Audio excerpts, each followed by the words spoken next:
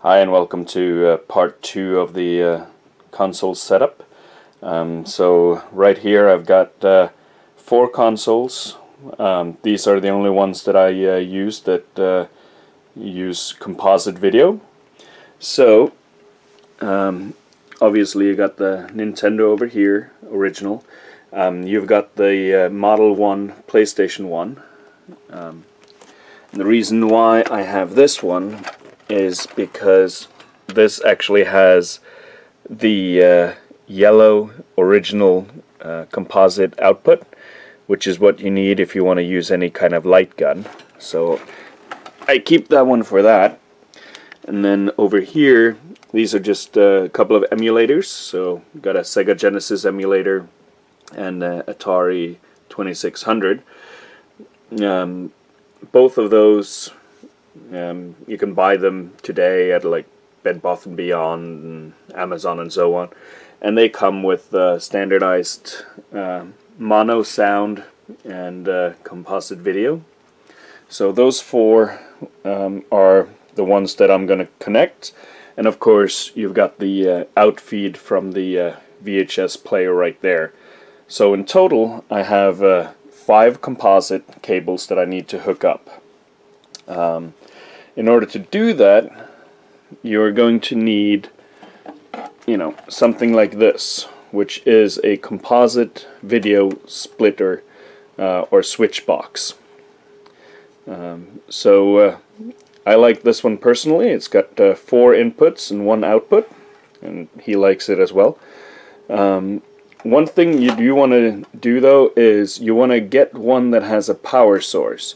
Whenever you're setting up any kind of switch boxes or something that changes the video quality, make sure that there's a power source there. It'll greatly improve the video quality. So once you've hooked all of those up, you're gonna have a single composite cable coming out from those switch boxes. And from that point on, there are 2 ways to do this. You have these guys here, which is called HDMI Mini.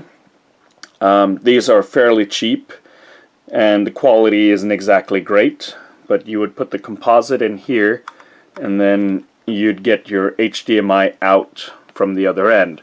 And again, make sure it's got a power cable. So that's the cheap way. It's not the best way, but it works. If you have the money, I would highly recommend getting the XRGB Mini or the Framemeister. This is a professional video upscaler, and you can see here it takes a ton of different inputs. If it would focus. Let's see here. There we go. So you've got HDMI, 2 HDMI in, you've got a D, which is a Japanese terminal, and then you've got the HDMI out, which will then go to your TV. And the front here you've got RGB, which is the best analog video signal possible. It goes from radio frequency to composite to SVideo to RGB. And then over here you've got composite in and also SVideo in. So this box right here will take any signal that you give it and professionally make it a lot better. So this is what I'm going to be using, but at this point, if you have just in television or some of the older systems, you just need to connect it to a VHS and then connect that. If you're doing the budget version, connect that to this and connect it to your TV and you're good to go. But we want the best possible image, and for that we're gonna need the XRGB Framemeister. Yeah, and as you can see, my cat loves consoles.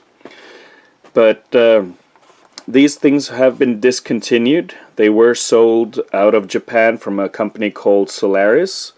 So at this point, I'm not sure where to get these except secondhand, you know, like eBay, possibly Amazon. But I'll look into it. If I can find any links, I'll post it below.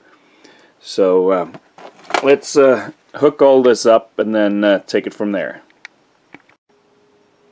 And there you have it. So now everything has been hooked up. The RF signals go through the VHS, gives out composite.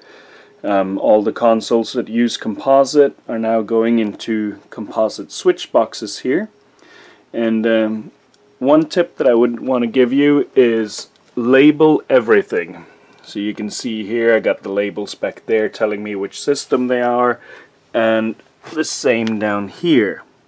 So I need 2 composite switch boxes because there's so many composite cables. Each one can take 4 inputs and send out 1. So I've got 2 boxes clearly labeled 2 and 1. So whatever signal is being sent to this unit right here, which is the Sega emulator and the Atari emulator over here, they're both being sent to that, which in turn is coming down here. So box 1 is the one that is sending out the signal through these cables right here. So this is going to go to the Framemeister and then subsequently to the TV. So every signal is going through those cables. So if I needed to, play the Sega emulator, I would hit the Sega switch here and then box 2. And now the signal will go through the second box into the first box and out the cable. So make sure you label everything, and that takes care of the composite. So I will see you in the next video.